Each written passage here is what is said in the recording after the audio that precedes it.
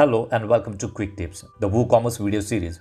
In this video, we are going to install a free product timer plugin for WooCommerce. This plugin will help you set up schedule for a particular product. Here is an example of the product. The regular price of this product is rupees 250 and this is the sale price rupees 200. So here what I have done, I have set a condition to show the rupees 200 sale price daily after 12:58 p.m. So every day after 12:58 p.m. it will set the price of this product to rupees 200 instead of rupees 250.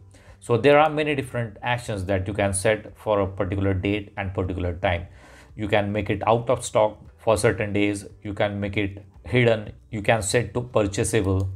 Now here you can change the date, you can select multiple days, or you can also select for a week, daily time range or weekly time range, monthly. So there are many actions that you can perform on a single product using this free product timer plugin for WooCommerce. So let's see how does this work. Do not forget to subscribe to Quick Tips YouTube channel. Watch new videos about website design, e-commerce websites, search engine optimization, social media marketing, WordPress tutorials, video editing tips and many more. Press the bell icon to get instant notification whenever we publish new videos. So here I'm logged into the dashboard of the WordPress website, and on this website we are using WooCommerce plugin. Now we are going to install a free product timer plugin for WooCommerce. So let's go to plugins and click on add new. And here search for product timer for WooCommerce. So this is the free plugin, WPC product timer for WooCommerce. Click on install now. Click on activate.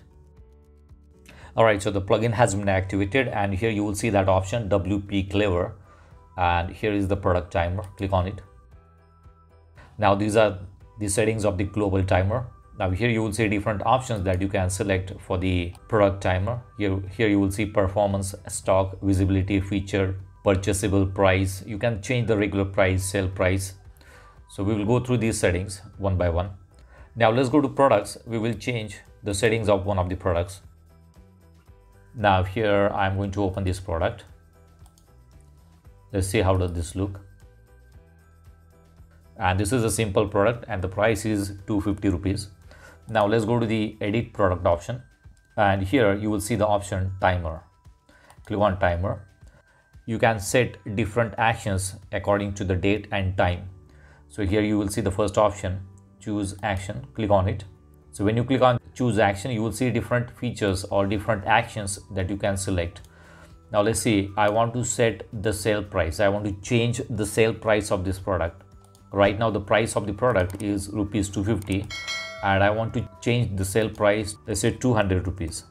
Okay, now when do you want to change sale price? So here you will see different options. On the date, if you want to set it on a particular date, you can set the on the date, and from here change the setting, let's say 23 November. So on the 23 November, the sale price of this product will change to 200 rupees automatically. Now let's see before date and time. So if you can select date and time for this option, let's say 23rd November, and before 12:52 the price will be set to rupees 200. Now let's see, we are going to see live example here. Okay, let's select every day. So every day add time,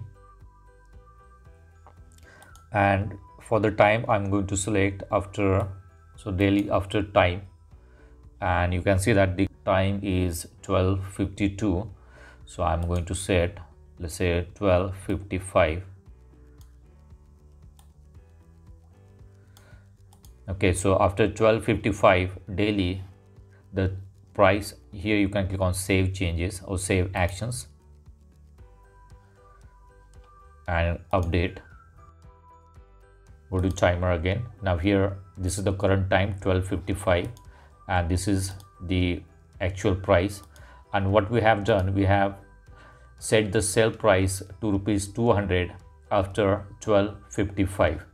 So let me go here and let's wait after 12:55, that means 12:56 onwards the price of this product will change to rupees 200. Alright, so the current time is now 12:56. Let me show you. This is 12:55. Let me refresh it. And here you will see the time is 12:56.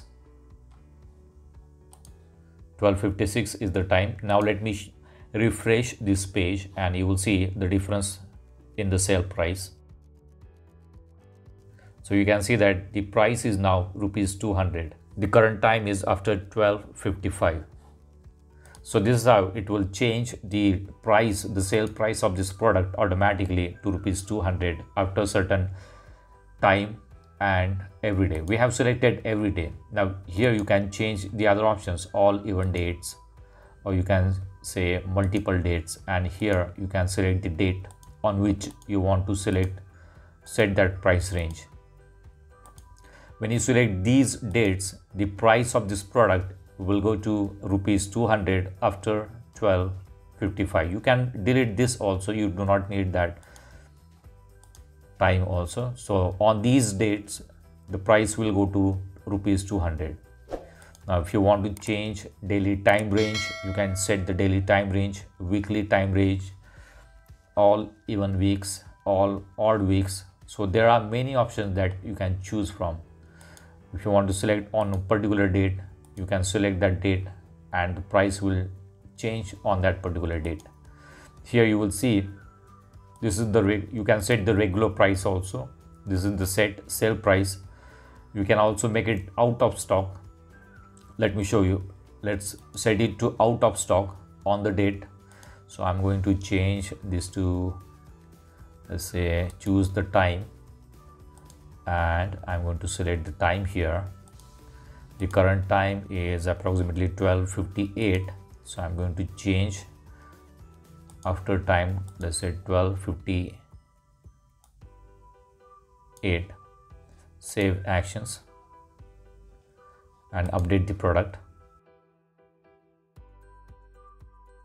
Let's go to timer and you will see the current time is 12:58, and here what we have set is that the product should show out of stock after 12:58 every day. So this is what the condition we have applied here. Now let's see if that works on the actual product page. Let me refresh it,